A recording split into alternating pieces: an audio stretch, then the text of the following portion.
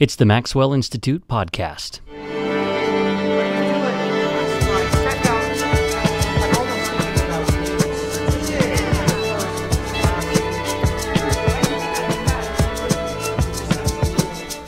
I'm Blair Hodges.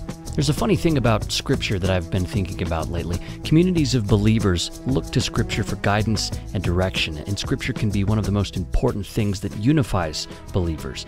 At the same time, Scripture can be one of the biggest causes of disagreement for the faithful. Now, this paradox isn't anything new. For centuries, Christians have been united and divided over interpretations of Scripture. So in this episode, Peter Martens joins us to talk about the unifying and dividing role that Scripture can play for religion.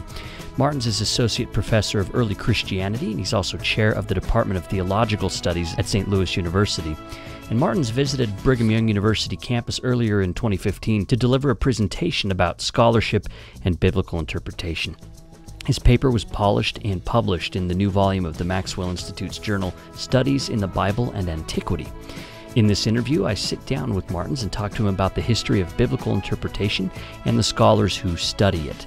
And in the next episode, you'll be able to listen to a recording of Martens delivering that paper. Or if you don't want to wait, you can read it by going to maxwellinstitute.byu.edu, where Volume 7 of Studies is located. So in the Christian tradition, Scripture's played an important but sort of paradoxical role. On the one hand, the canon of Scripture has formed the basis of Christian unity. Communities form around a canon, and communities create a canon. The canon contains the writings that Christians turn to for their history and doctrine and ethics and all sorts of things. But on the other hand, Scripture's also been a source of divide. It's been divisive. It's been at the root of schisms and excommunications over the centuries, disagreements. So the answers that one takes away from Scripture really depends on the sort of questions and assumptions that a person brings to the text to begin with. And let's start off by talking generally about some of the differences and similarities between different groups of Bible readers: scholars, religious believers, religious scholars, secular scholars, and that sort of thing. Yeah, well, that's a great question. That's a big question. But I like this language of paradox, that the Scriptures are both a place where unity emerges, but also a place where you see tensions and divisiveness. The fellow that I'm going to be talking about today, Origen, was a prolific 3rd century reader of the Bible. And he acknowledged in the preface to his famous work on First Principles that there were all sorts of self-professing Christians in his day who took the Bible seriously, but read it in very different ways that yielded different conclusions. He had in mind people we nowadays call the Gnostics, and he was very worried about their exegetical approach, and he wanted to set up an alternative approach. And he lays down in the preface to On First Principles, the Church's rule of faith, which he says is going to shape all of his interpretations and distinguish him from these other Christians whose readings he's less comfortable with. We see simply in early Christianity a lot of debate about how the Bible's to be read. Probably the most famous debate is the debate between the so-called Alexandrians and Antiochenes.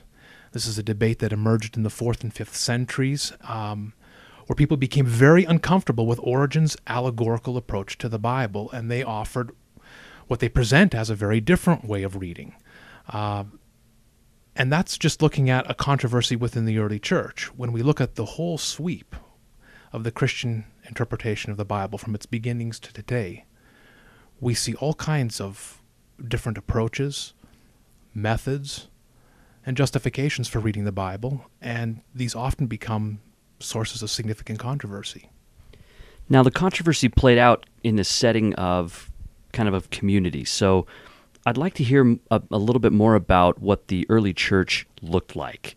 For example, contemporary Latter-day Saints have a pretty set idea of what the church looks like. You have a first presidency, a quorum of the 12 apostles. They hold the keys of leadership, and they direct the church. What did the early church look like at the time of Origen, when he was kind of dealing with people that he felt were leaving the Christian path, falling away, so to speak. What did the church look like at that time? Well, in terms of its administrative organization or structure, there are different administrative structures in place in the 2nd and 3rd centuries. We have early evidence that a group of people helped organize a church. But pretty quickly, already in the early 2nd century, in the writings of Ignatius, a bishop from Antioch, we have evidence that there is emerging a structure where you have one bishop in charge of a community, and then you have a group of presbyters and deacons beneath these presbyters. So this threefold hierarchy is starting to emerge. And that's the hierarchy that eventually makes its way into the Christian churches and shapes their administrative structure. In terms of dealing with controversies, well, there we have people like Origen, who for most of his career was not even ordained. He only becomes a priest 2/3 of the way through his life, but he's still engaged in all sorts of controversies, working in many ways on behalf of the bishop to deal with tensions that might be emerging in the church, or simply to educate people. It's really interesting. So he wasn't necessarily a hierarchical figure, but he was a very influential figure that hierarchy could appeal to. And well, right. This is one of the big crises in Origen's life, is that there seems to have been a falling out with his local bishop in Alexandria, Demetrius, that precipitated Origen's move up the coast to Caesarea Maritima, where he was then ordained. But prior to his ordination, he was basically a freelance instructor. Do you think the ordination was in part to stave off that sort of pressure that was put on him by his local leader, or? It may have been something that precipitated the worry with the local leader that he was being ordained or being considered for ordination by people outside of Alexandria's jurisdiction. It's a very complicated tension, and we don't exactly know what happened. We have conflicting sources that are telling us about why Origen went up to Caesarea Maritima. But it's clear that people had a lot of influence in the early church who were not ordained. And when it comes to Scripture, the New Testament canon was kind of being solidified around the same time. Am I right about that? Broadly, yes.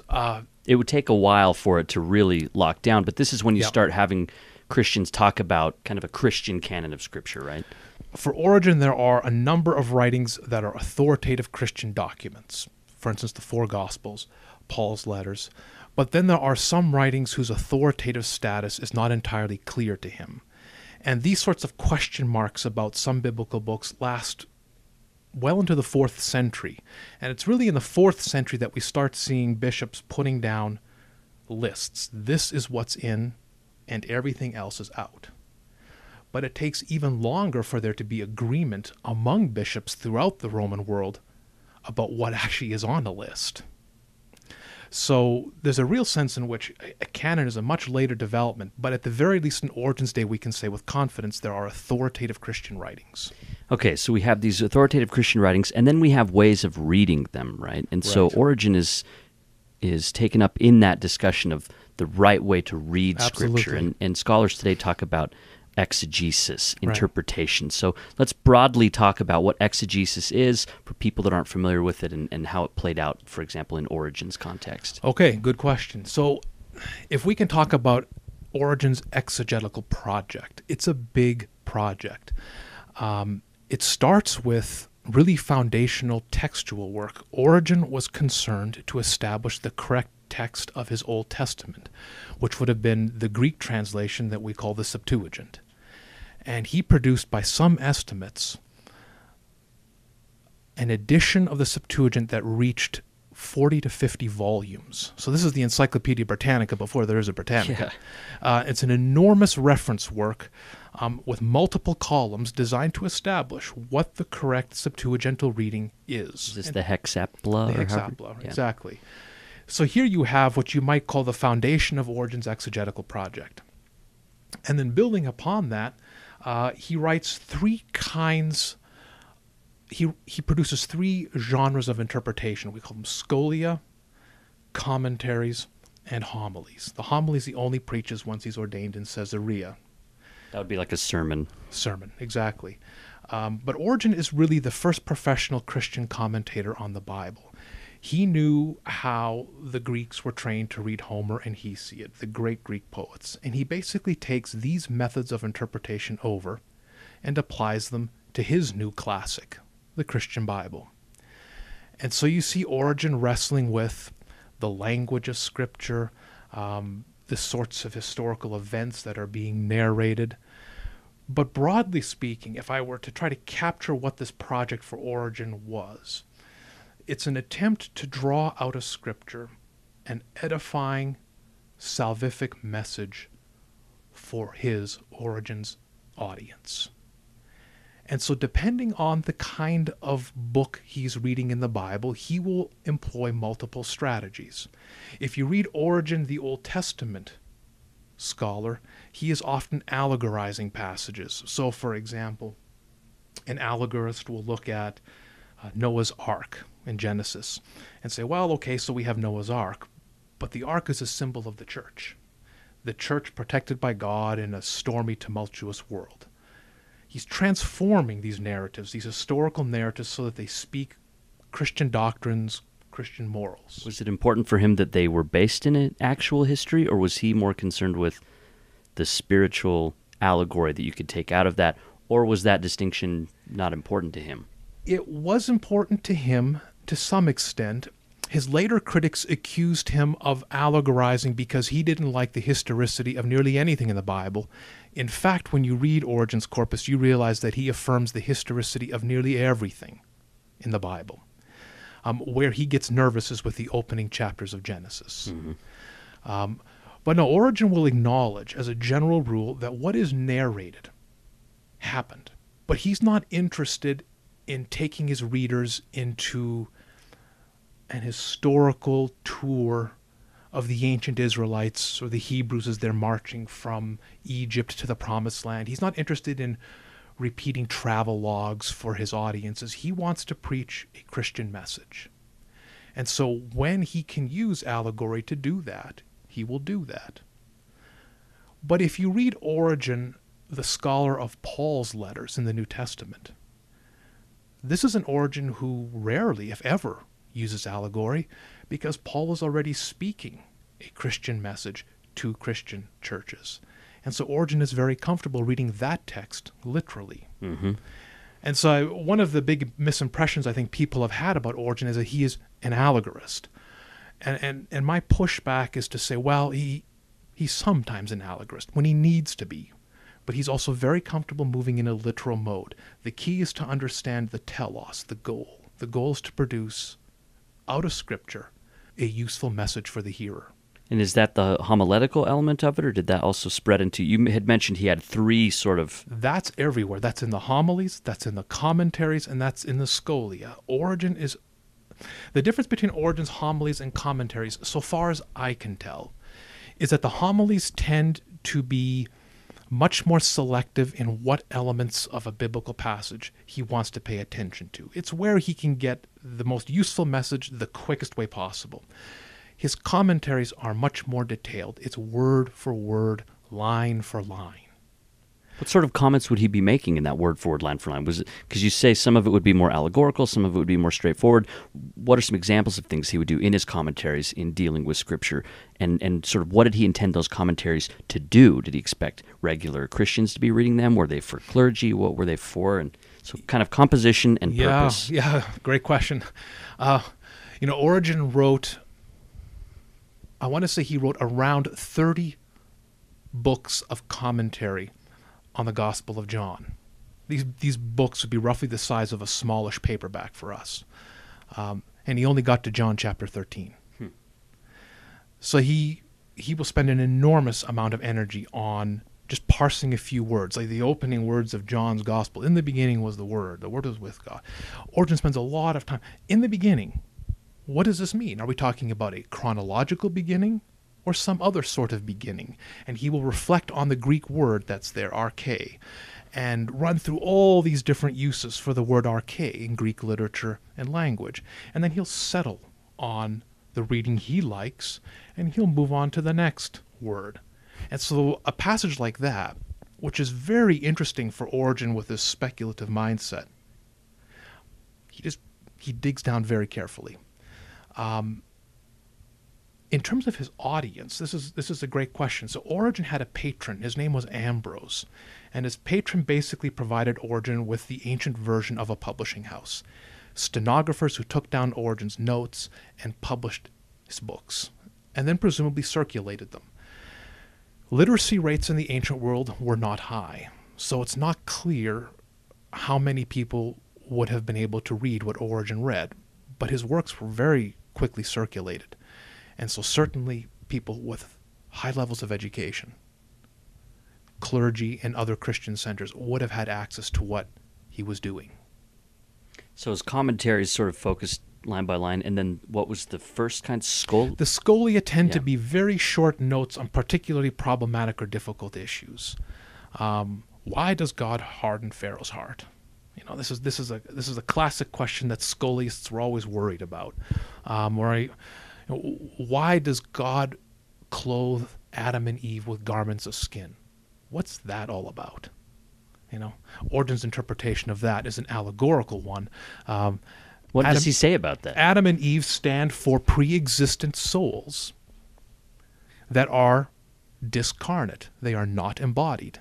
And for Origen, souls, after a transgression, get placed into bodies. So Adam and Eve in the garden, after they have sinned, get clothed with garments of skins, i.e. they get put into bodies.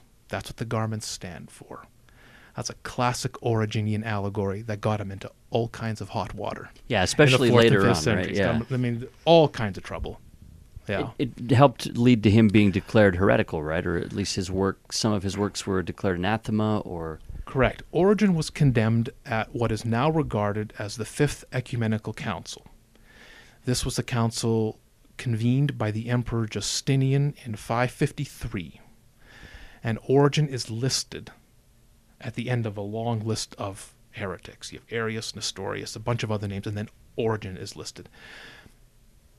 The council itself does not tell us why Origen is condemned, but we get a clue when we turn the clock back a few weeks. In the weeks immediately preceding the council, Justinian, the emperor, wrote an edict against Origen, listing all of the problems with Origen's teachings.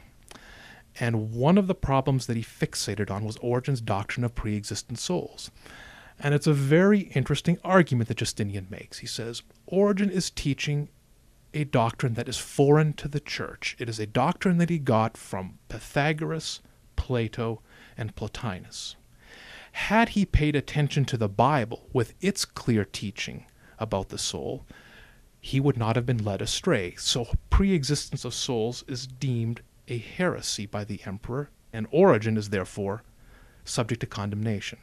Of course, the reader wants to know, in reading Justinian's edict, what exactly the emperor thought the Bible's clear teaching on the origin of the soul was. Right. Justinian never tells the reader what that is, and we know from reading early Christian reflections on the soul, deep into late antiquity, that authors were quite confused about what the Christian teaching on this particular matter should be.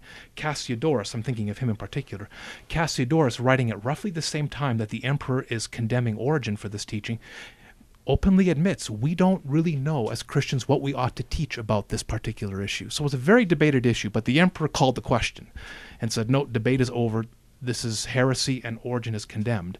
The scholar of Origen, I think, would look at this a bit differently and say, okay, but was pre-existence a heresy in Origen's day? Origen tells us the church hadn't made up its mind on this issue, and so it seems to be an issue that you couldn't be considered orthodox or heretical for. It's a good example of how the boundaries of orthodoxy shift in the ancient world. And depending on how they shift, certain authors become victimized by that. Even posthumously, right? I mean, especially posthumously. I mean, Origen dies in 254. This council that Justinian convened 300 years after his death. So 300 years after his death is when Origen is condemned. And so that, I presume that's because he was still influential and there needed to be kind of a line drawn? So is that... Yes. In many ways, Origen's big problem was that Origen was successful. He had followers. Lots of followers. and they often took his positions and ran in slightly different ways that Origen himself would have gone. But the people who were interested in suppressing or policing his followers decided that the best way to get at them was to get at Origen. And so Origen is repeatedly conflated with the Origenists, or his followers. Even though when we read the texts and we see what Origen says on certain issues and what his followers say, we see that it's not exactly the same thing. You said there was some talk about Origen having been influenced by Hellenistic ideas and Greek philosophy, and was he was accused of importing those types of ideas into the Christian faith. Right. That seems to be kind of related to a canon issue, because it seems like they're saying, here we have this canon that makes these particular claims, and he's bringing in these alien ideas into them.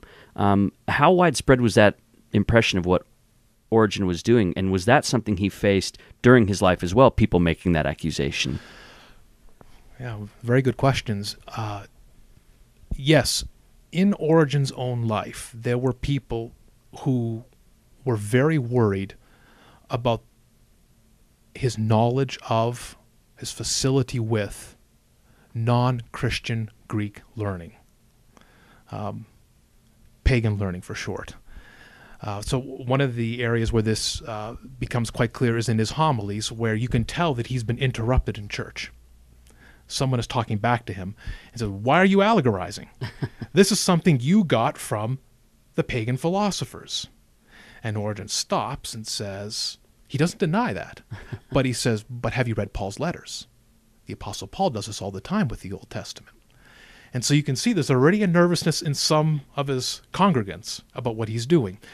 After Origen, this becomes a standard argument against him, is that he corroded the Christian gospel with foreign teachings. It's in fact a very standard argument made against the heretic in the early church. Whoever you want to deem a heretic, a great way to throw them under the bus is to say, you have been contaminated by the outsider.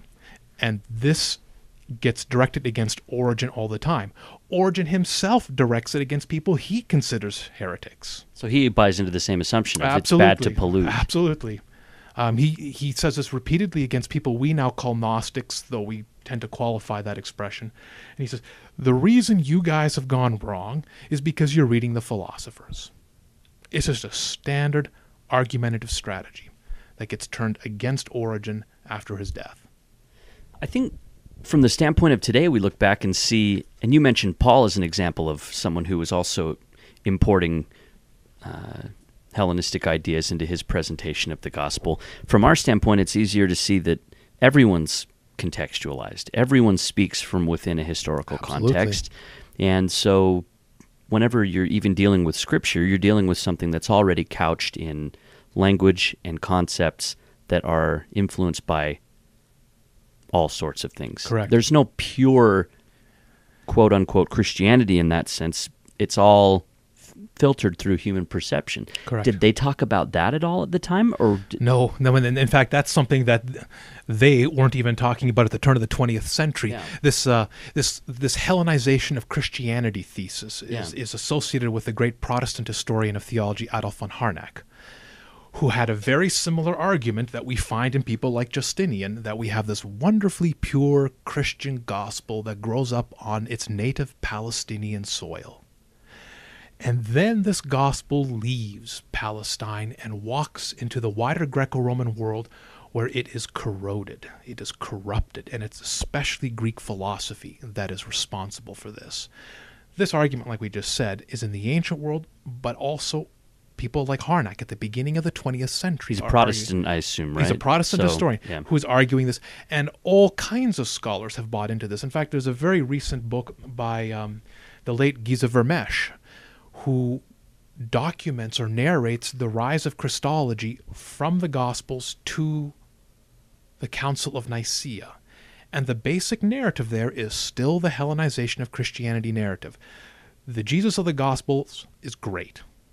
And pure. There's a purity there. It's great, it's pure, it's authoritative. It's Christianity. Right. What we get with Constantine in the 4th century and the Nicene Creed is a corruption. It's something Jesus would never have acknowledged. It's far removed from the spirit of the Gospels, and it's a narrative of decline. I think very few scholars today are willing to buy into such simplistic narratives, and as you mentioned, I think you spoke well about this, most people recognize that already in Palestine in the 1st century we have a deeply Hellenized context. This idea that we have Hebraic versus Hellenistic is far too simplistic and is not a useful way, I think, of narrating early church history. And you can see it in the writings. This isn't just a scholarly thesis or hypothesis, right? Like you actually see this in the words that they use, in the concepts that are used. The New Testament is written in Greek, right? Not Hebrew. Yeah, exactly. I mean, you start with that.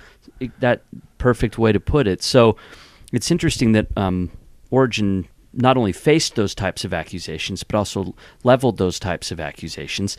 And you have disagreements then going on in early Christianity. And let's talk about, now that we've kind of focused on Origen as a singular person, patristic exegesis in general. And I think a lot of Latter-day Saints probably aren't familiar with this element of Christian history. We tend to start telling our story around the 1830s with Joseph Smith. Right. So let's talk more about the broader context that Origen was in and what patristic means, what patristic exegesis is. Okay, so two words that might be unfamiliar to, I think, many of your listeners. So patristic is an adjective that is increasingly falling out of use. We talk about the field of patristics, and that's meant to signify the study of the early church fathers. Who are they? Depends on who you're talking to. You have tighter definitions of fathers as authoritative figures in the Catholic and Orthodox churches, such as Augustine and Jerome or John Chrysostom and the Cappadocians. And then you have looser definitions of the fathers, which can basically include anyone who had anything interesting to say. For a number of reasons, people have become increasingly uncomfortable with the designation patristics, and so now we speak increasingly of early Christian studies. And it's basically a way of saying we're interested in not only the social, the cultural, the intellectual worlds of Christians in late antiquity. When we talk about the interpretation of the Bible of early Christians, well, then we're talking about a very narrow subset of highly educated, invariably men, many of whom had achieved clerical status, but some who hadn't, who are interested in studying the Bible. We see all kinds of Bible-oriented scholarship in early Christianity. We already mentioned a few of these: homilies, sermons on the Bible, commentaries on the Bible. People write introductions to the Bible, short little manuals that they can distribute to would-be readers that help them go through the biblical text and start reading for themselves. There are reference works produced for the Bible. So there's a whole apparatus that emerges around helping people understand the Bible. And so the old myth of the clergy trying to control the Bible and keep everyone out, that's not kind of fair to the stage at that time. Well, or was there an elitism there's always elements of truth to these things. I mean, we have two basic issues here that prevent the Bible from operating in the ancient world the way it often operates in our world, where many Christian homes will have copies of Bibles. We can presume literacy. In the ancient world, we cannot presume that people have copies of Bibles in their homes. We know that some people do, but it's very costly to produce a Bible. This is before the era of computers, before Xerox machines. Gutenberg. Bibles are produced by scribes. Letter by letter. Letter by letter. It's a very expensive undertaking. And so very few Bibles are in circulation, and you cannot assume that a church would even have had a complete copy of what it considered a Bible. They might have had 2 or 3 Gospels, they might have had Paul's letters, but they might not have had all of their Old Testament. Bibles are not transmitted in one bound codex. There are very few exceptions. Deluxe editions are, but most Bibles are produced in multiple codices. So you have expense in production of Bibles, and you have limited literacy rates, which mean that by definition, most Christians don't have direct personal access to the Bible. Where do they have access to the Bible? In church, where the preacher will preach on the text. That's where they hear the Bible. And they would also see these introductions and things that were being written by the early church fathers and other people that you talked about. And so those writings were sort of meant to influence culture, not from the ground up, but sort of in the middle area of church leaders and things like that, where that could trickle down, that knowledge could trickle down. Exactly. I mean, these are highly educated people writing for other highly educated people. And they weren't unified. They had a variety of... What counts as an introduction to the Bible in the ancient world is really fascinating, because from a modern scholarly perspective, we have very clear ideas about what goes into a book called An Introduction to the New Testament. We have expectations that the author will talk about authorship, dates, literary genres, historical contexts, maybe provide an outline of the book in question. In the ancient world, you have all sorts of books that function as introductions, but they do very different things from one another. There isn't this emerging notion of a real genre. And that itself has not been studied very closely. I'm attentive to this problem because I'm editing an introduction to the Divine Scriptures by a 5th century author called Adrian, and his introduction looks very different from, say, Augustine's introduction to the Bible, De Doctrina Christiana. And I think that in itself is worth reflecting on. Why do these introductions look so different from one another? Yeah, what does it say about early Christian diversity? Are they perhaps more diverse amongst themselves in their approach to the biblical text than we are with our very fixed notions of what constitutes an introduction? Open questions. Yeah, that's fascinating. What kind of differences would there be? Like, what concerns would they have? Because I think the most broad question you can ask when you approach those introductions is you can see what concerned them because that's what they addressed. You talked about what a modern introductory text would include, right? And all those elements are there in the ones I've read. What sort of elements would you expect in these older iterations?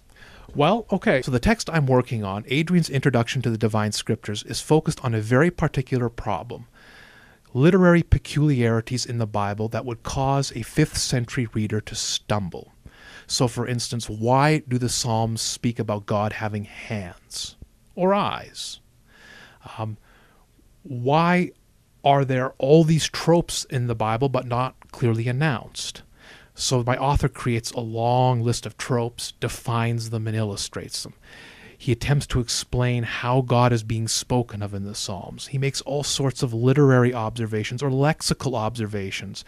The Greek word for spirit, pneuma, he says it's used 5 or 6 different ways. And so he basically offers you a dictionary entry. So this is an example of one introduction to the Bible. Seems like a lot of tools and helps to get over obstacles, even more than just a straight-up introduction. Right. It would be, in terms of our books that introduce people to the Bible, my author is doing a combination of grammar and lexicon. Just to help people along. So that's his type of... That's his... So I think he's probably he could be writing to a younger audience of people who are basically learning how to read. And he wants them to learn how to read by reading the Psalms, and this is his notes for helping people come to terms with the language of Scripture. There are other introductions to the Bible that summarize the contents of biblical books. It's a very different approach. It's like, in Genesis, here's what's happening. In the opening chapters, this is discussed. Then we have Abraham. Like your Cliff Notes version. Cliff Notes version. And then you have other people who take maybe a more speculative approach and say, okay, what is the fundamental message of Scripture to its readers? And you have what looks like a summary of Christian teaching. Like catechistic type? A very catechistic word. This is the message of Scripture, and this is what you need to find when you're reading the text. So I'm thinking here of Junilis's handbook on the Bible that he wrote in the 6th century. And then you have other people who focus more on methods or techniques of reading. All of these things are presented to readers as ways to get into the Bible. Did you have any that tried to do like what the modern introductions do and combine elements of each of those things? Because it sounds like what you just described are just elements that now we expect to see a discussion of each of those things in an introductory text. Yeah. Was there anybody who was trying to take a more holistic view of that, or was that still centuries away? There's nothing that would really approach sort of in one volume what a modern introduction to the New Testament or the Old Testament would look like. There's nothing that approaches that. Okay, so we've kind of talked a little bit about the patristic environment. Early Christian studies now is kind of the preferred academic way of talking about that. We've talked about origin. This leads us into the next part of the interview.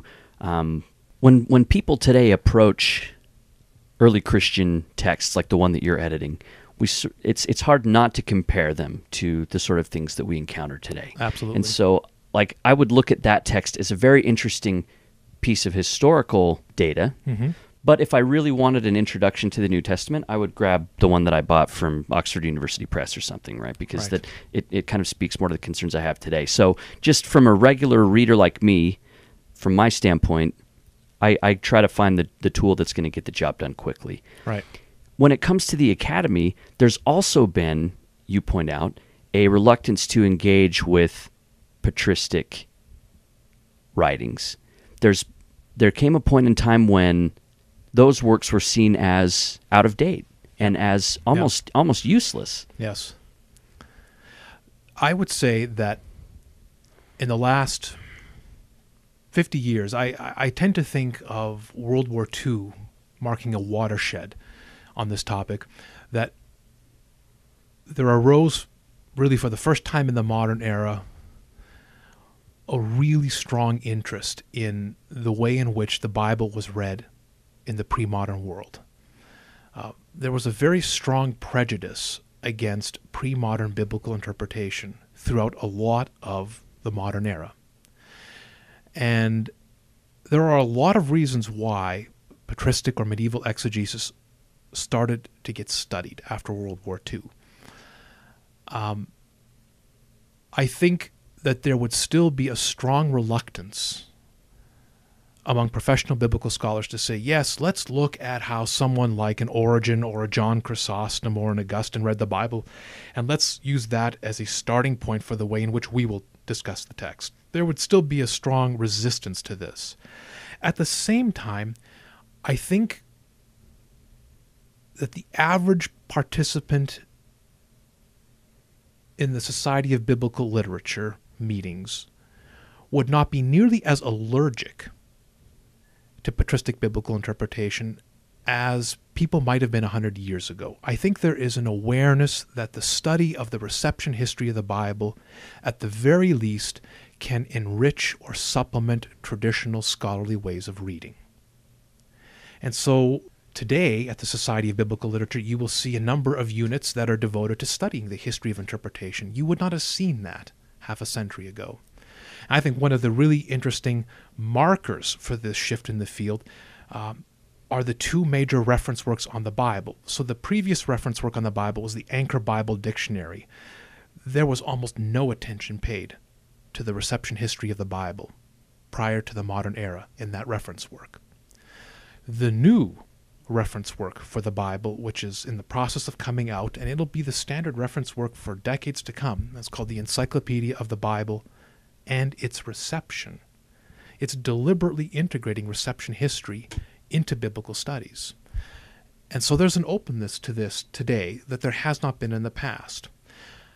People study early Christian exegesis with a variety of agendas. There are some who do go back to the early church fathers and say, this is how it needs to be done. What we like about this is we see people who are theologians who can integrate the Bible into their visions. And we want to use this as a model for how we do theology or how we preach. There are others like myself who are historians of Christianity who want to put the history of exegesis on the map because it's a really important part of the late antique Christian experience. And then you have biblical scholars who like reception history for how it supplements what they do. There are a number of stakeholders, I would say, in this recovery of interest in patristic biblical exegesis. That's Peter Martens. He's assistant professor of theological studies at St. Louis University. He specializes in the exegetical cultures that emerged around the Christian Bible in late antiquity.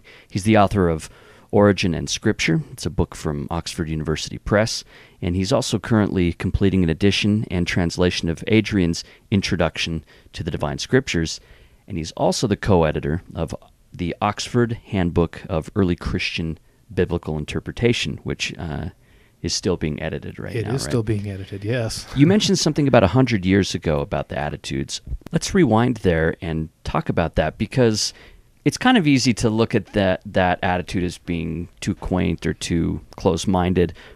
But at the same time, if I'm going to study astronomy today, I want an up-to-date textbook. I'm not going to go look at these, that sort of stuff. Right. So let's talk about the attitude that one particular scholar that you bring up had toward those patristic readings of Scripture and why they weren't very interested in them. All right, so I'm going to read here for you and your audience a quote from Frederick Farrar. This is his Bampton lectures that he delivered at the University of Oxford in 1885, so well over 100 years ago. He writes, "The task before us is in some respects a melancholy one. We shall pass in swift review many centuries of exegesis, and shall be compelled to see that they were, in the main, centuries during which the interpretation of Scripture has been dominated by unproven theories and overladen by untenable results. Exegesis has often darkened the true meaning of Scripture, not evolved or elucidated it. And this is no mere assertion. If we test its truth by the Darwinian principle of the survival of the fittest, we shall see that, as a matter of fact, the vast mass of what is passed for scriptural interpretation is no longer deemed tenable, and has now been condemned and rejected by the wider knowledge and deeper insight of mankind." End of quote. Now, Farrar continues, and he calls to mind recent developments in archaeology, history, and comparative religion, and concludes that these disciplines, quote, "have resulted in the indefinite limitation, if not the complete abandonment, of the principles which prevailed for many hundreds of years in the exegesis of Scripture, and in the consignment to oblivion, for every purpose except that of curiosity, of the special meanings assigned by these methods to book after book and verse after verse of the sacred writings." And so Farrar concludes, the history of interpretation of the Bible was, to a large extent, a history of errors. So he's basically saying with Isn't all that these... wonderful? Yeah.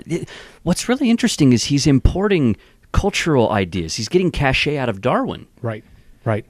This has become, I think, one of the stock metaphors for narrating the whole sweep of the history of Christian biblical interpretation, that we have basically a pre-modern era, out of which a modern professional scholarly approach has emerged, has evolved.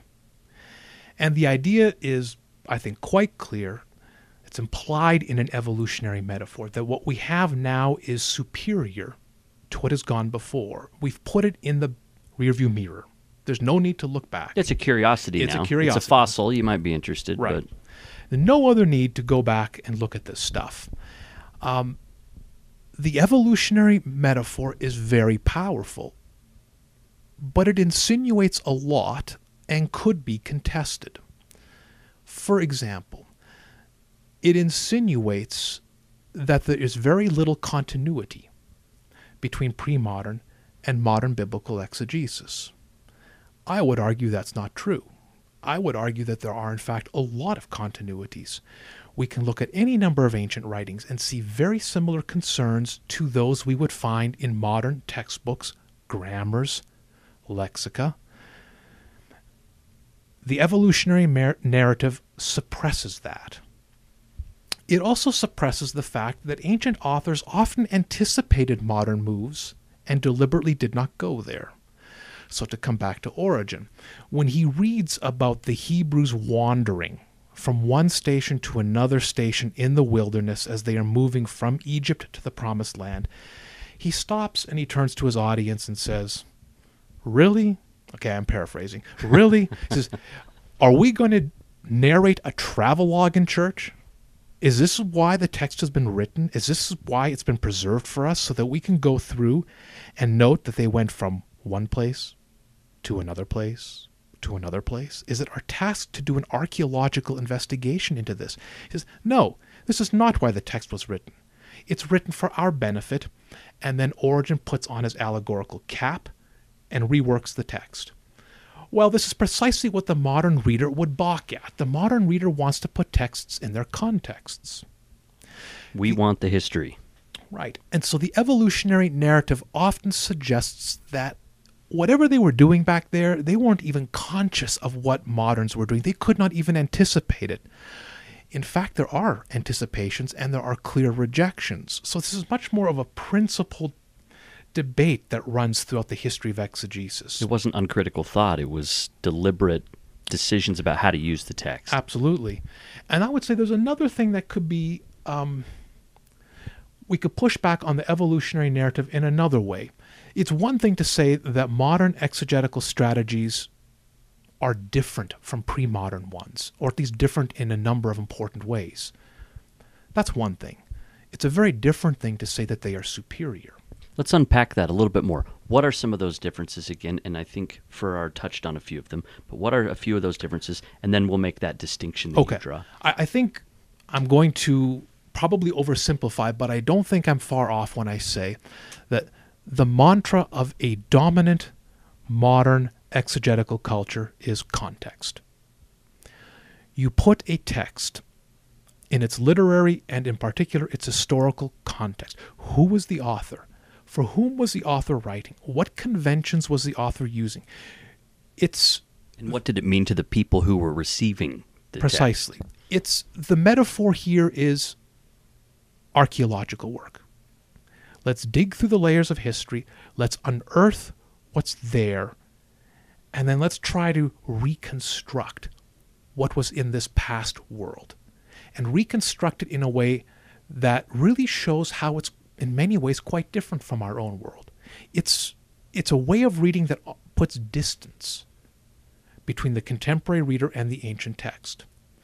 This, I think, captures a lot of the modern approach to the Bible. The word context is used in countless subtitles, abstracts, and opening paragraphs of books. It's everywhere. It's everywhere, yeah. All right. This runs really 180 degrees.